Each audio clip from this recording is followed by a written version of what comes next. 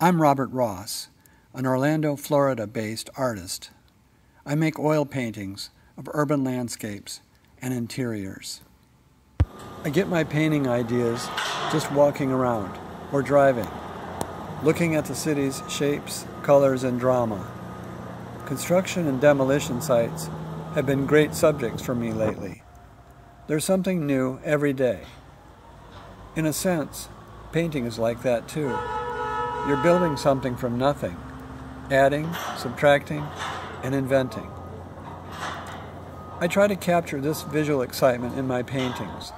I start with something you'd recognize, like a construction site or an empty room, and then I simplify it, stripping away the unnecessary details, trying to get to the essence of my subject, and creating a bit of mystery in the process.